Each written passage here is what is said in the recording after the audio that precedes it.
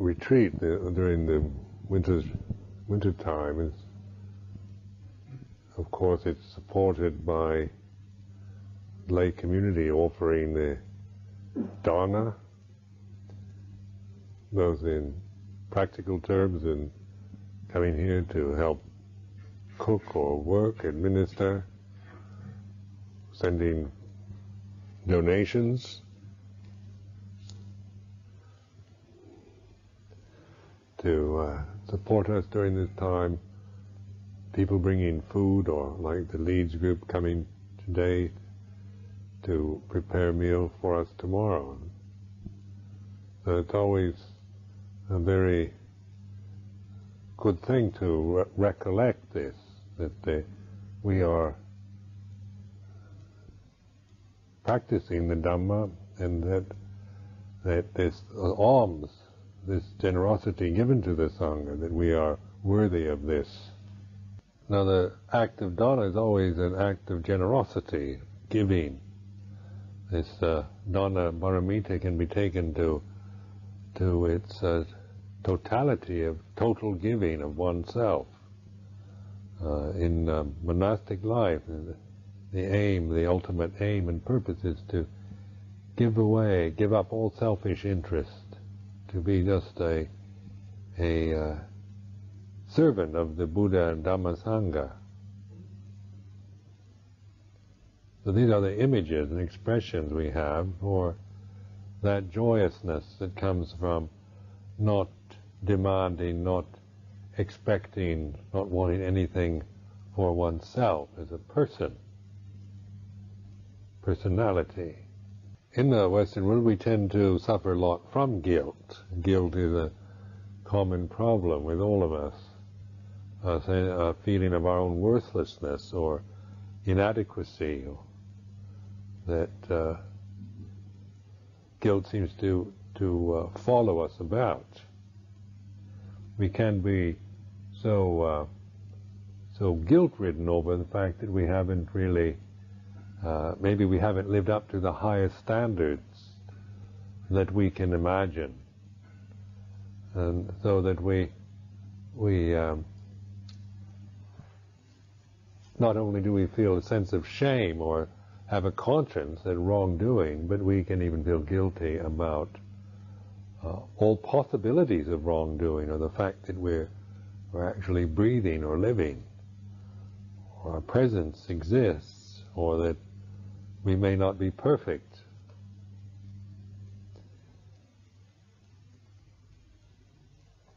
So this guilt is something that tends to follow us and destroy joyousness and happiness in our lives.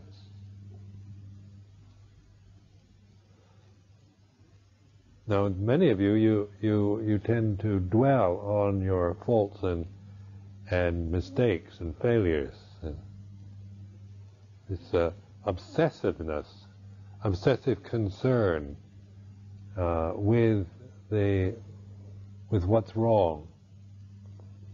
You, either with yourself or with others, or with whatever you're dealing with, your emphasis is always is through criticizing it, through exaggerating the flaw, the mistake.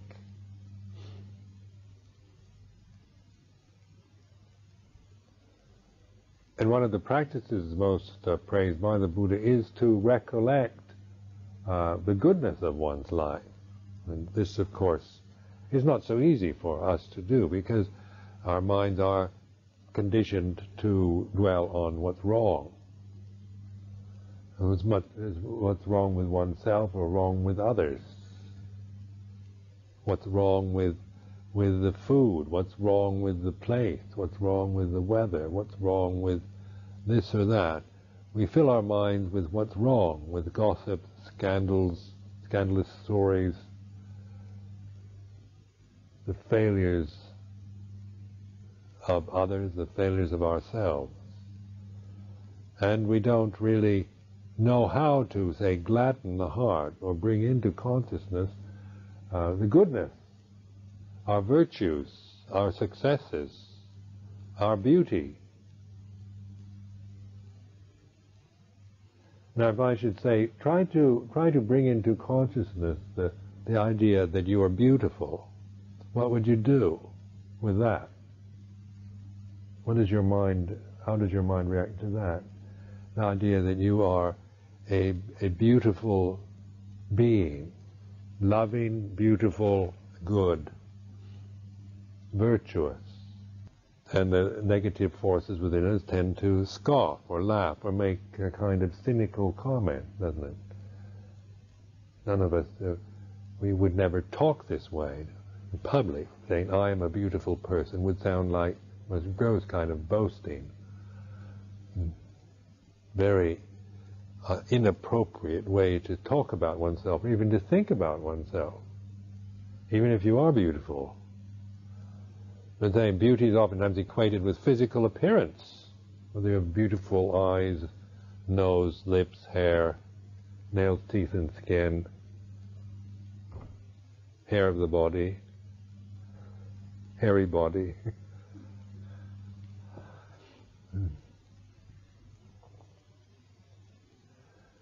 But beauty is a part of our life's experience, isn't it? Things are beautiful.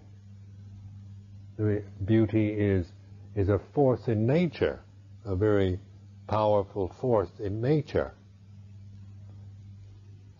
So just imagine a world, a life without any beauty at all. If everything were just either mediocre, neither beautiful nor ugly, or just ugly. We have so much beauty around us, just in nature. We also, as a part of nature, as part of this natural realm, we have our own beauty, which has nothing to do with whether you have beautiful eyes. Isn't it the human beauty is of the spirit, the soul, that ability we have to be selfless, to be generous,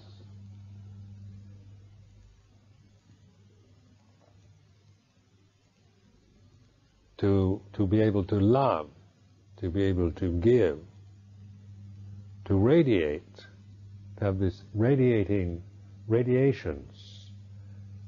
this radiance from our hearts. These are also part of a human being's potential. But as long as you think in terms of your faults and flaws and what's wrong with everything, then of course we lose that radiant quality, that beauty. It is dampened down or shut off, turned off. For example, as soon as you start thinking in negative ways, you lose your radiance immediately, just by hating somebody or feeling depressed or guilt-ridden or resentful or bitter, thinking about yourself, wanting something for yourself, all these kind of selfish emotions that we give so much attention to and are so overwhelmed by. And of course then the radiant quality of our humanity is hidden underneath that cloud, dismal cloud of self-concern, negativity. Here in the Western world, where we spend so much time thinking about ourselves and analyzing ourselves and feeling guilty about ourselves and being critical about ourselves and being critical about the people around us, where being critical has become the dominant function of our mind. Sometimes we have to take to drink, don't we? Sometimes to break the pattern. At least when you have a few beers down, you aren't so critical. Critical factors aren't so sharp. Or these drugs also give a kind of temporary relief sometimes from this negativity.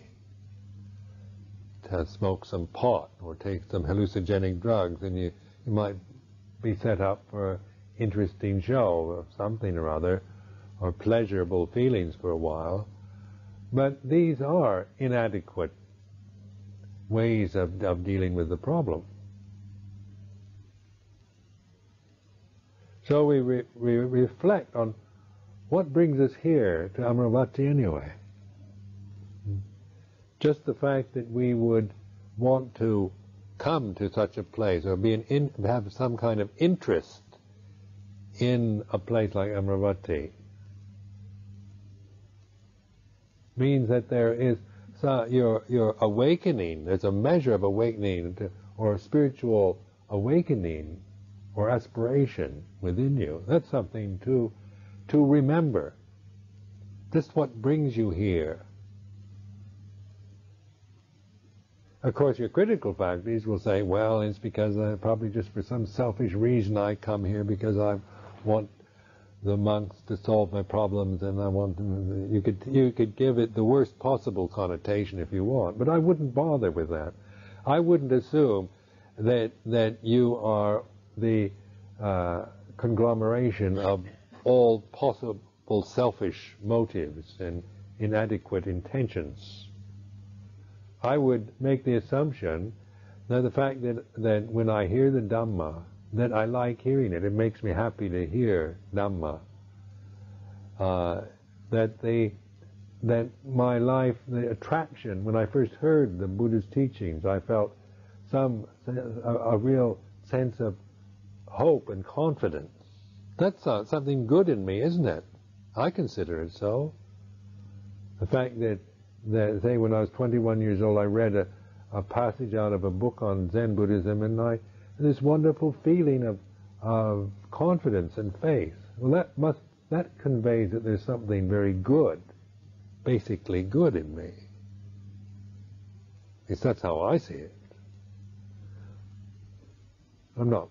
Doesn't sound like boasting, but I'm just reflecting for how to contemplate and bring into your mind the goodness of your own life, your own beauty, wisdom, truth, ability to love, ability to sacrifice selfish interests for the welfare of others. Coming to or driving down from Leeds to Amaravati, people coming to give, to offer, not to. Even if you think you people from Leeds, you might think the true reason you came is to get something from the monks. You might think that's your real motive, but I wouldn't believe that. I would take that attitude that I came here to offer to the Sangha. This is a beautiful quality, something that you can respect yourself for having that, even that impulse and that intention, and put it into action to take the time to drive down the M1, which is not always a pleasant thing to have to do, on those motorways, and come down here in order to listen to the Dhamma, in order to offer food to the Sangha.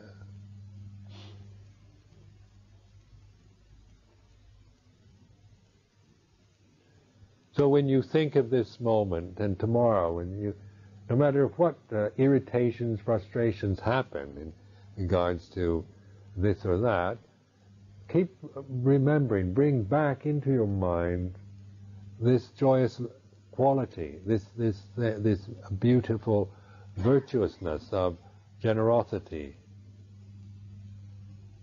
That this is something to trust in yourself. The fact that you find offering and giving to the Sangha something positive and joyous.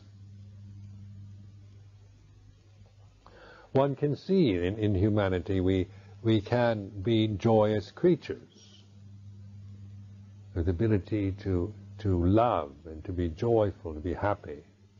reflecting on sila, that we determine to not do things. We have, not only do we have the ability to do something good, we also have the ability to determine not to do things that are bad. So the thing with the 5 sila, the 8 sila, 10 sila, the patimokkha training for the monk, the ways of say restraining, refraining, renouncing.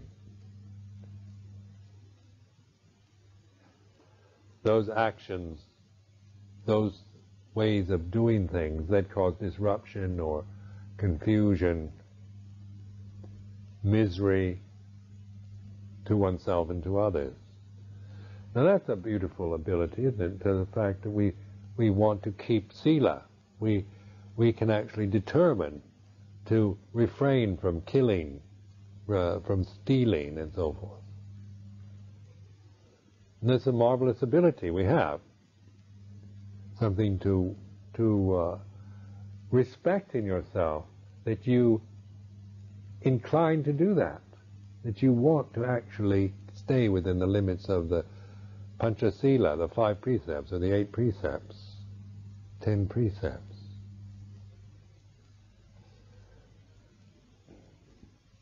Because to refrain from doing things sometimes is more difficult than, say, doing things, doing good things. It's more difficult sometimes to refrain from saying something in anger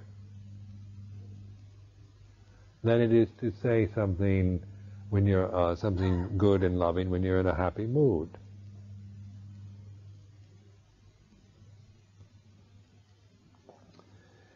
So sila is another important virtue that we develop as Buddhists, refraining from doing that which is unsuitable, inappropriate, causes division, disruption, confusion to ourselves and others.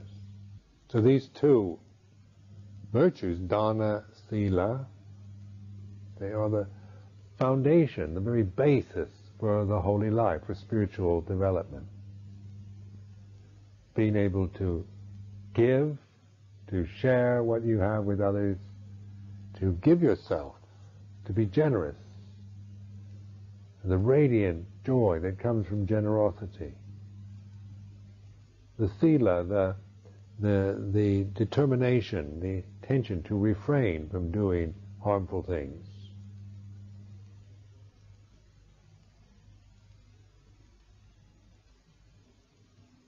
So there's this active side and this passive side, refraining from and good actions.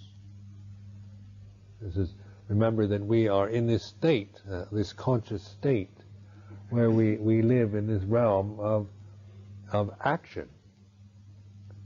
It's a dynamic realm. It's not static.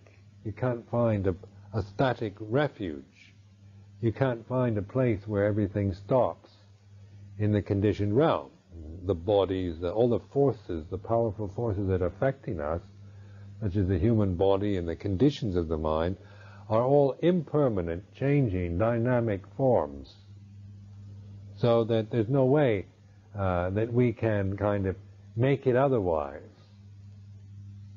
Even the idea of suicide, or trying to just become insensitive, bury one's head in the sand, not to notice this doesn't work either.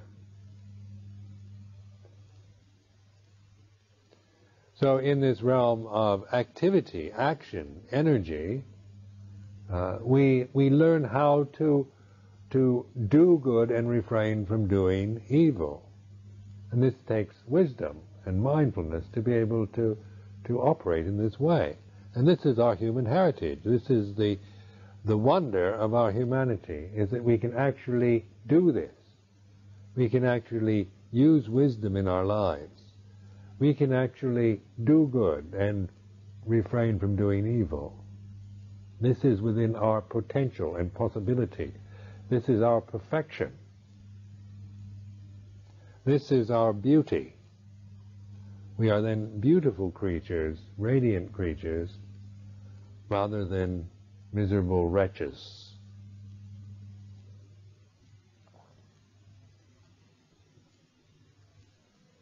Now, being a miserable wretch is what we tend to be used to.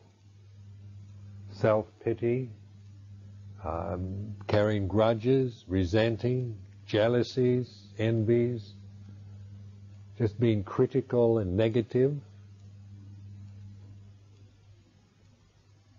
hating and getting angry and feeling guilty, and being obsessed with me, with what I think, with my moods and my failures and myself.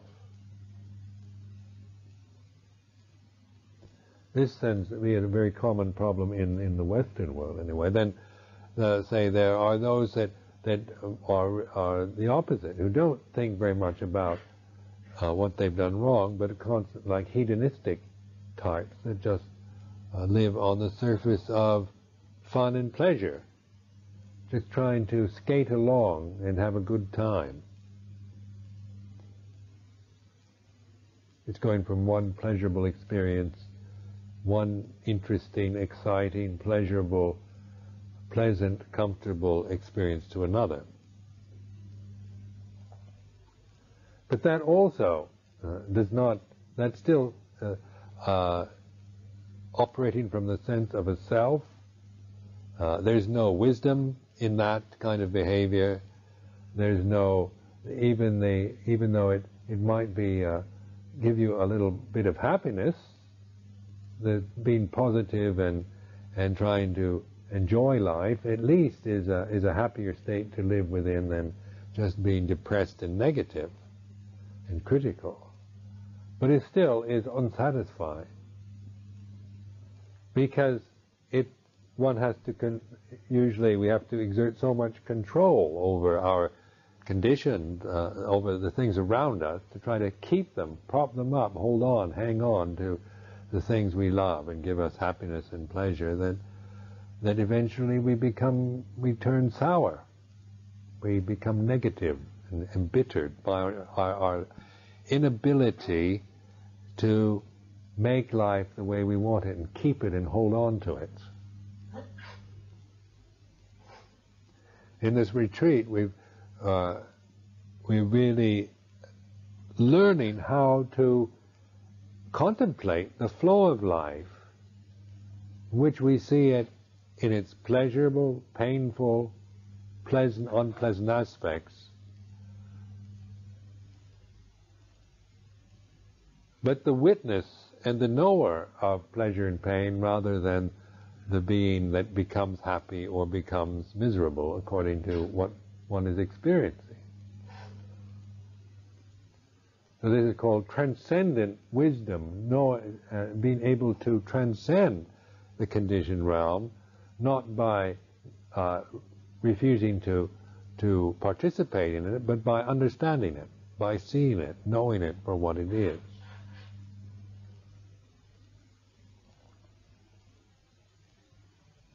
Now, I think it's very important for the majority of you to bring into consciousness your own goodness, because for many of you that's very difficult. It seems it's embarrassing, or even one arouses negative, a kind of cynical, emotional responses. The idea of me being good and beautiful is something that resists this kind of thinking. But I notice that the fact that I think the thought, I am good and loving and beautiful being, even though the conditioned side of me tends to be want to make a cynical joke about it, I'm not going to follow that anymore. I'm not going to go along with that kind of mental habit. Because the good, the true and the beautiful is something that we shouldn't make fun of. In a profane society such as this one, we've lost that sense of the sacred for what is pure and good. We tend to be cynics, critics.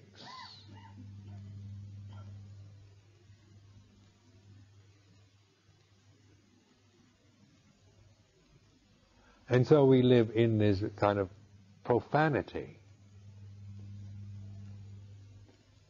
making what is sacred into something profane. Modern materialism, modern life is a life of profanity. It's a profaned existence. It's lost its sanctity.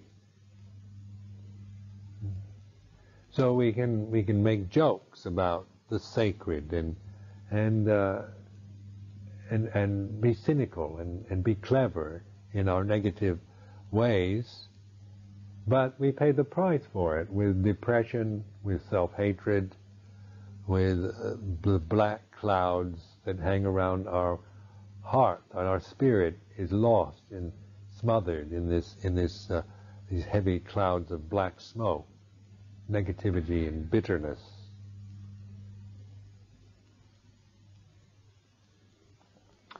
I like to take the English words like the good, the true, and the beautiful and contemplate them as an experience of my life. What in my life has been good, true, and beautiful? So that I recollect it. I bring into consciousness, my ability to be conscious, memories, the memories of my life that are good, true, and beautiful, that offer this sense of being good, of being the truth, of being beautiful. Trying to bring into my consciousness the realization of the good, the true, and the beautiful, the loving, the joyous. What is it that makes me happy? What brings me joy? What is joy?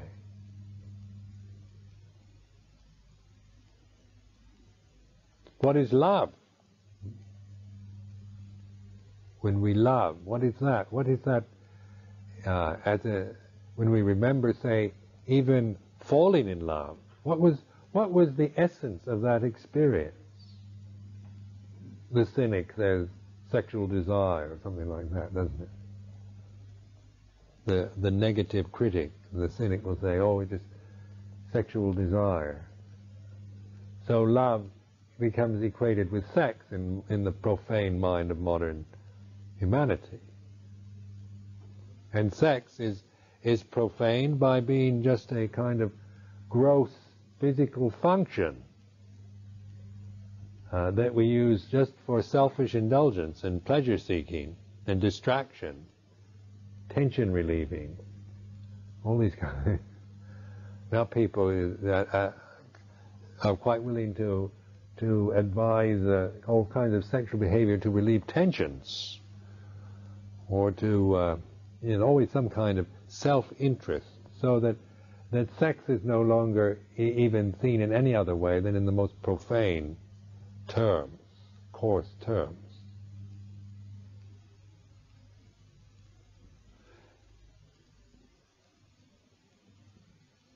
I remember when I first became a monk, and people would talk about the Devadas and the Brahmas in Thailand, and my mind was so profane by then that these symbols, these kind of radiant creatures, Devadas and angels and that, it was just absolute hocus pocus, poppycock to me. I thought, these people are superstitious, Devadas and Brahmas and all that. There aren't anything, there aren't such things, because my mind had never entertained that possibility, had never contemplated those symbols, and had never awakened to that experience.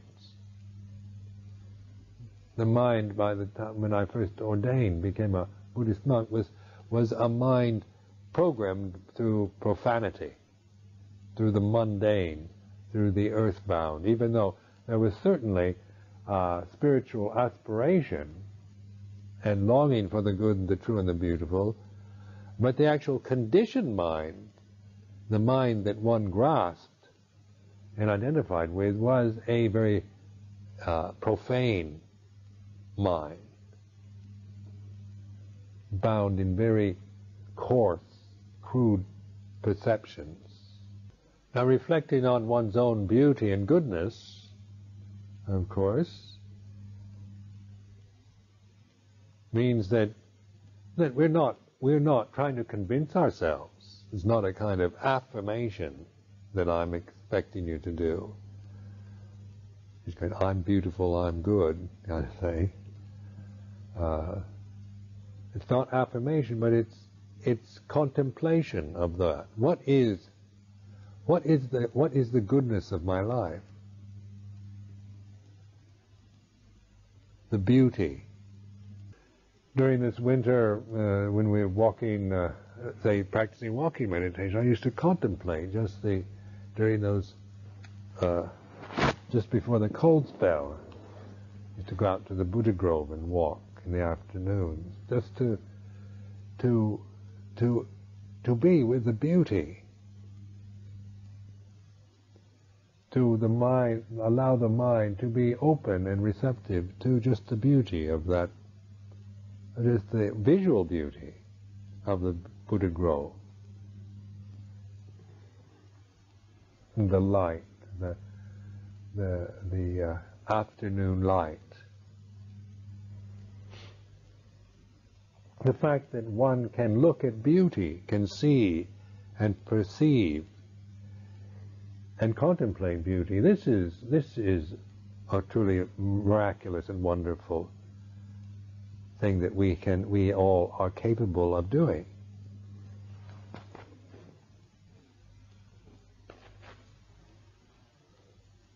But beauty needs to be open to, and to be, we need to allow ourselves to be receptive to it, rather than just, because we tend to be critical rather than say receptive to the beautiful.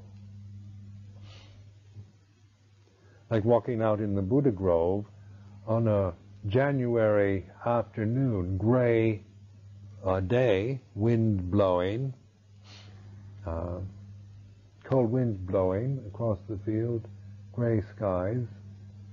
One could just be critical, couldn't I? You think, cold weather, wind, and gray skies, and I don't like this. One could be just caught in criticizing it, not liking it, because it's not comfortable, is it? To be walking out in the cold, in a cold wind for an hour, several hours. It's not comfortable. It's not sensually, in a sense, sensually comfortable. It's not the kind of beauty that say attracts us. It's not pretty. An afternoon like that is not pretty. It doesn't zap us with its prettiness. Its beauty lies is realized through contemplation, through opening our hearts to it, by being receptive to it, by being fully with it, with the feeling, with the moment as is, with the wind, with the temperature, with the light of the afternoon, with the mood, with the way it is. Then we experience these sobanajita, or these beautiful states of mind. But if you're caught up with yourself, one can go out and do that and be thinking about oneself. Your mind's not receptive to anything. It's just thinking, oh, no, I don't like this, and I don't think I can do that. And he said that to me, and she didn't do that. No. We could spend the day just going around and around with our complaints, feelings of inadequacy, dwelling on our faults, feeling sorry for ourselves, wanting to leave, feeling offended, and of course all those states do not allow any receptivity to anything. It shuts you down. You become enclosed within yourself, incarcerated in your bodies. You become like dead things, broken records.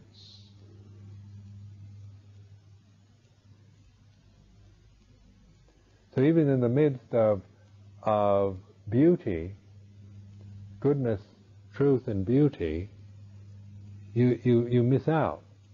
Even when it's surrounding you, you can be totally unaware of it, totally caught in a false view, concern for yourself, the conditions of your mind, the criticisms, the negativity, the resentments, and that. And of course that is the hell realm. One lives in the realm of misery, unmitigated misery. The more selfish you become, the more unmitigated the misery is. And to have mitigated misery means that you at least have moments of not being interested in yourself, where you can maybe give something and have a joyous moment.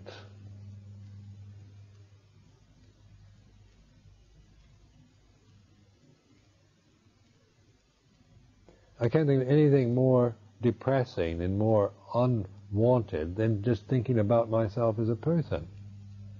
And I've lived quite a good life in the past 25 years being a monk. I mean, I haven't done hardly anything that you could say was heavy karma. Being a Buddhist monk for 25 years, haven't done anything very bad. But yet, just thinking about myself as a person, I find just a waste of time. Me as a personality, me as this, me as that. And it takes me to despair. It's depressing and boring and dreary. Not that I'm depressing and boring and dreary, it's just that whole process, that whole illusion is a realm of misery. Selfishness, self-concern, self-hatred, self-criticism, self-contempt is a realm that is miserable. Its very nature is misery. Because it's an illusion, it's based on obsessive concern and belief and attachment, ignorance. And yet at any moment there is this possibility for awakening. We can, at any moment, every moment is a possible moment of enlightenment, of being free from all self, of being receptive, open, liberated and free to the moment as is, in whatever way, whatever qualities, conditions that one is experiencing, which isn't it isn't a demand that they be pleasant or pretty, but we have, when we to see the path, the way out of suffering, we realize it is always here and now. Every moment is completely new, renewal. We're not victims of the past. And because we're no longer victims of the past, we no longer dread or fear or worry about the future. The future brings is not particularly important or interesting to us anymore, because the past is no longer regarded in the same way. Like in the January, I did the reflections every morning on this is the beginning of the day. The past is the memory, the future is the unknown. keep reflecting on that every day, all the time. So this perception of time is being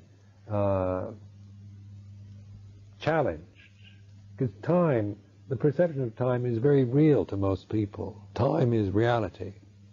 The past is real. The future is real. So that we regard time and a year, 1991, as being the real world. A day, a night, a week, a month. My age is reality, isn't it? I am 57 years old is real. I am that.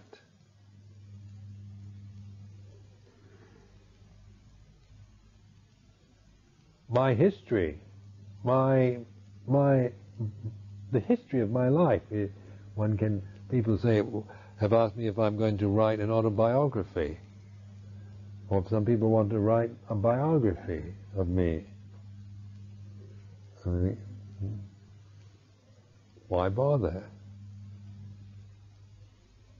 Sit down and try to write about yourself and the past. It no longer seems real. Just a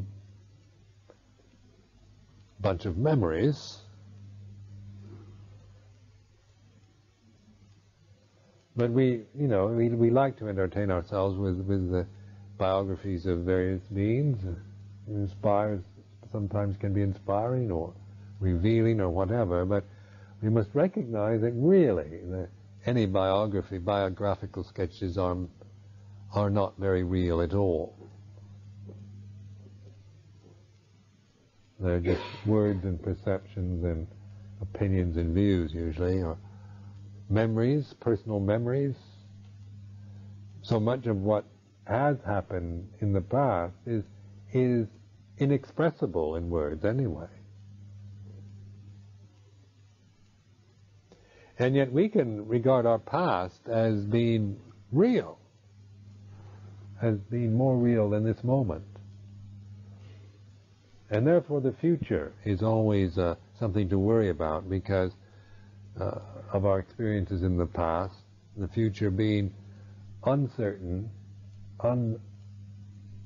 unsure, unclear, then the mind will start dreading or anticipating or fearing or worrying about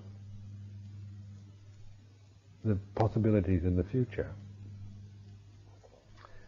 But the here and now is where we establish where we are, where is the only real thing at this moment is here and now. One thing I know is I'm here. There's now.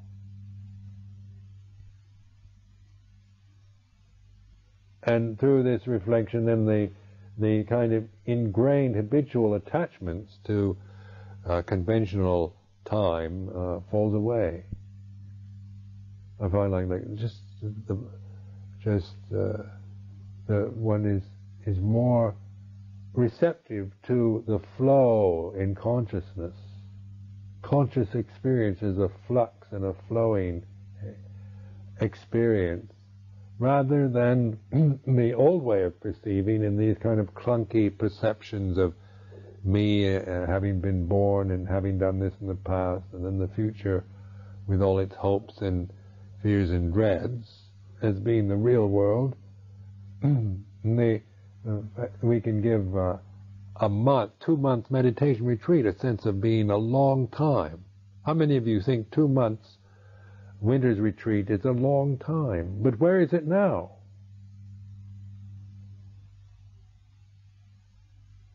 Less than a week left of it's the 24th. February is only 28 days, so we too bad we have February rather than March.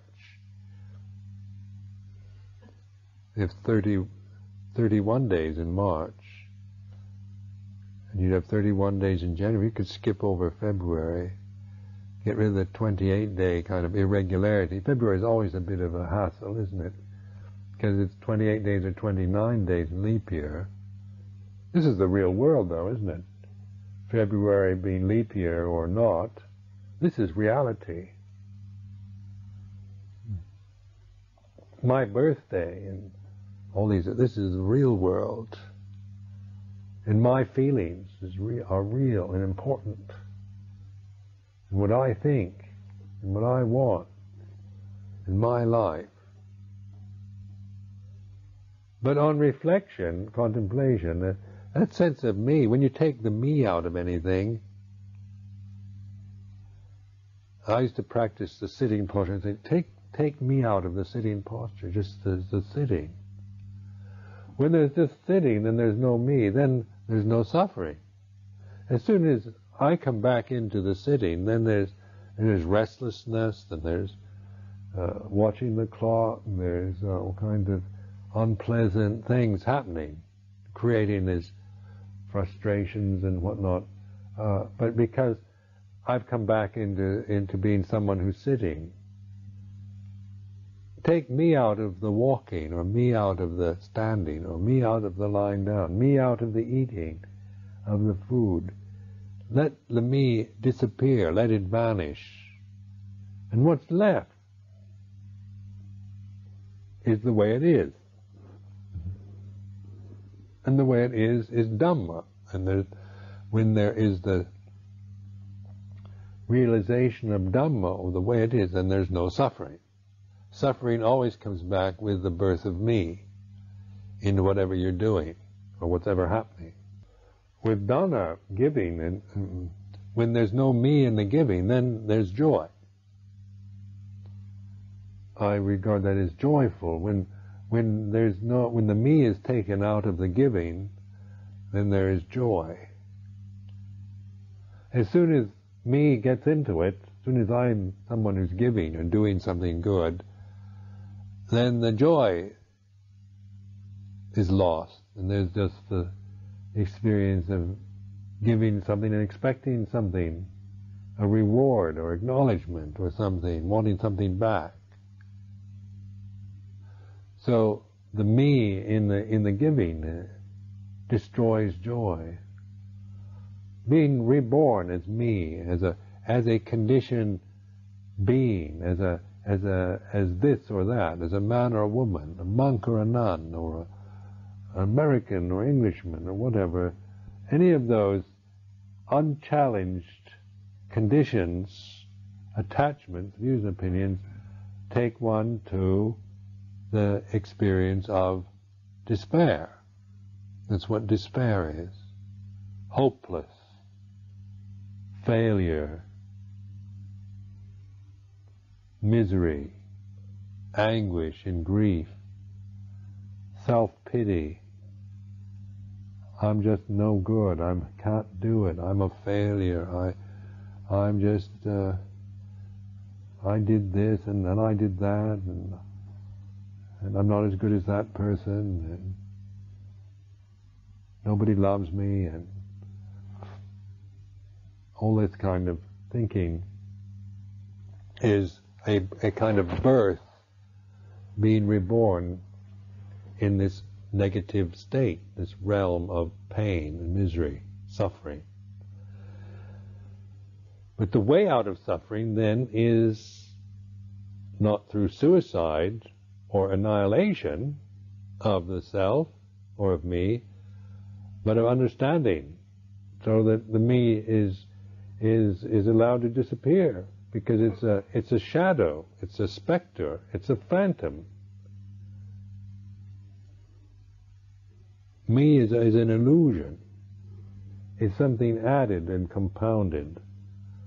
So it's not the real world. Me is not real.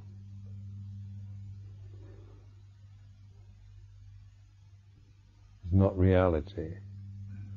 So when the me is gone, and there is the flow of life, consciousness, it's this way, continuously changing, and therefore nothing stuck. one can be with that flow due to our ability to reflect and contemplate it. We can transcend the conditioned realm not by rejecting it, but by non-grasping, not grasping it, by understanding it and not grasping. And through understanding, then there is no grasping. When there is no grasping, then there's no becoming. And when there's no becoming, there's no rebirth as me. And then when there's no rebirth as me, then there's no soka pariteva tukka tomanasa upayasa, or grief, sorrow, despair, anguish, lamentation. The whole thing collapses. The miserable realm disappears. Then there is Dhamma, though. There is goodness and beauty and truth.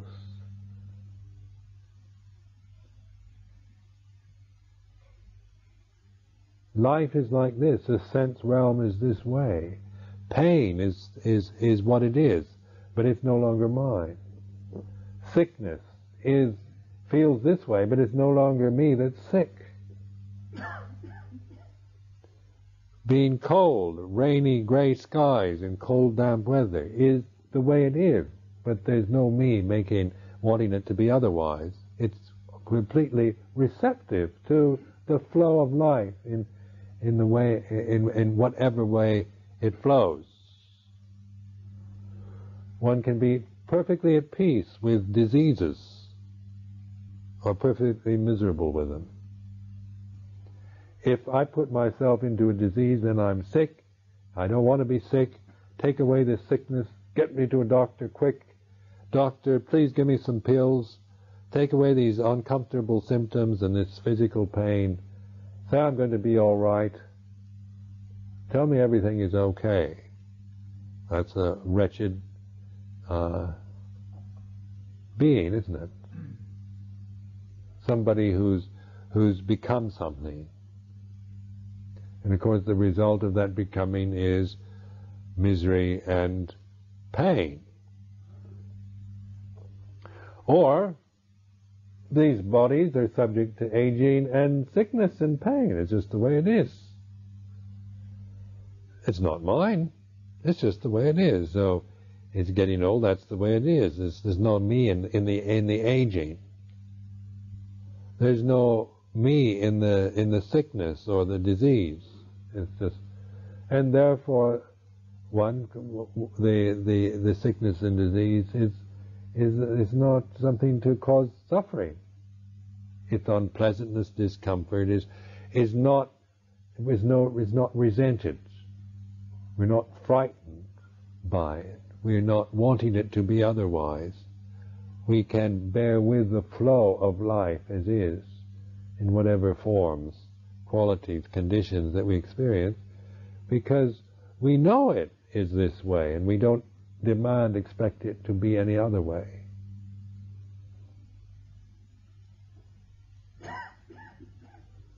Then we have the choice to determine to do good and refrain from doing bad, as a separate individual creatures. I think that's a beautiful thing, and I think it's miraculous and wonderful that this creature here, this being here, can determine. I'm not just a kind of puppet on a string, or just some kind of Pavlovian poodle, just victimized by life and just a creature of habit without any ability to decide about anything. But the human mind, I imagine you're all the same. You can actually determine to do good things, like the Leeds group determining to come here to offer food. One can, in the monastic life, determine to live this life for the welfare of all sentient beings. We can actually perceive that possibility, that may the goodness of this life that I'm living be of benefit to all sentient beings. That is a wonderful ability we have. It's miraculous To me it's a miracle. That's what miracles are. That this heavy formation, with all its instinctual drives, we're equipped with instinct and with all the things that implies. We can move to any level, any realm we choose. We can be demonic. We can be bestial. We can be angelic. In the human realm, you've got tremendous range of possibilities for becoming. But as Buddhist summoners, we choose what? Not the becoming process, but we choose the Dhamma, the way out of birth and death. Not annihilation, but no longer do we choose to become anything. We're not choosing a realm or a place or a rebirth, because we're realizing the true nature of things, the deathless reality, the anatta Dhamma. And this is quite marvelous, isn't it? That we can realize the anatta Dhamma, deathless reality. That the true nature of things is deathless rather than death-bound. That the death-bound conditions are the way they are, but they're not ours. We no longer incline to identify with the conditioned realm. We no longer expect the conditioned realm to be anything but what it is. So therefore we can be receptive to its flow, to the way it is, because we're not frightened by it, we're not criticizing it. So we discover it, we find our happiness and joy and appreciation in conditions that before we would never have noticed or been totally unreceptive to. Now, as Samanas here, Amaravati, we're really very fortunate to me the fact that the 2 month retreat has been supported so well, so eagerly by the lay people. Eager, I mean, they've been really, and they've done so well, they've put forth so much effort, and one has felt it's coming from their heart, from something very good. This is another kind of miracle too, that people can find such happiness and can actually do this, can actually incline to the good, the true and the beautiful. Eager to hear, eager to know, eager to see that which is good, that which is true, that which is beautiful. Eager to be that way. And to be that way, you really need to allow that to be the way you are, rather than to believe the tendencies to be self-critical, guilt-ridden,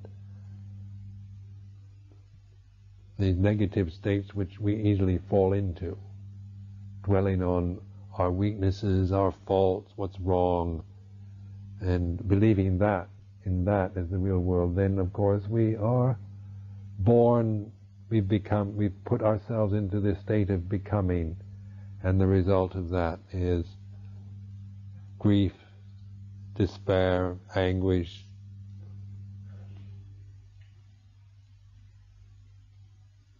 So contemplate this, and really, when I say snap out of it,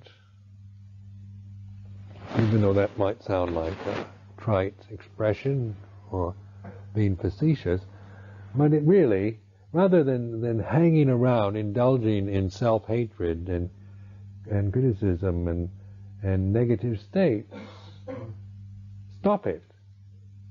Stop just doing that, and have the courage to be with the flow of life. Trust in it, to just allow yourself to relax and be open, receptive to life as you're experiencing it. as you're experiencing it as an individual being. Not any way you should experience it. There's not some way that everyone should experience it, because we have to experience it from where we are, from the way we are. So we're not looking at it as if there's kind of one reality that everyone should be experiencing, but we are willing to be receptive and open to the flow of life as we're experiencing it, in the feeling of pleasure and pain, even to allowing the despair and the guilt to be fully experienced, so that it is not wallowed in, not believed in, not grasped, and it's not despised and rejected, but it is fully experienced. It is the way it is. And like everything else, it's impermanent, and it's not self. So even our despair, our self-hatred, guilt, and remorse are a part of our flow of life, our life's experience. If they arise, they cease. And so and when you no longer identify or become someone who's despairing or guilt-ridden, then there's no suffering. It's just this way. Guilt is the feeling, what we would consider guilt or despair, then is seen as Dhamma. It feels like this, it's this way. It's not permanent. There's no suffering. It goes it quite easily disappears if you don't hang on to it.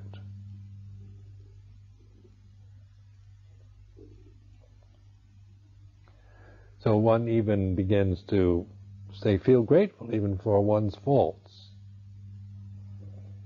I think without having a lot of faults and being such a difficult character myself, that would never have dedicated my life so wholeheartedly to to Buddhist monasticism.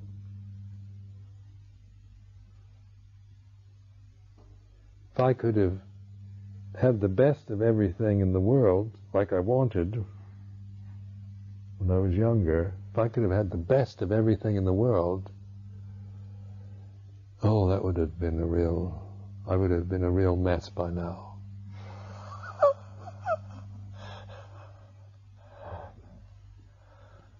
It's due to these rather unfortunate problems that we create, and we create misery, and from that misery drives us sometimes into looking at it and understanding it. And that's what I see here in a Buddhist monastery here, Amaravati, is that I see all of you as beings who are here in order to realize truth.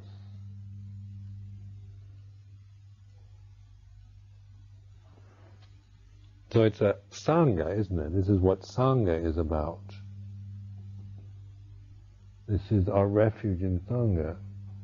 Community of people, of beings, whose aim is to realize the truth, to be free from delusion. And so this is another miracle, that there can be a Sangha, a group, more than one, at least, human beings who are determined to realize the truth, practice the Dhamma. So I offer this for your reflection.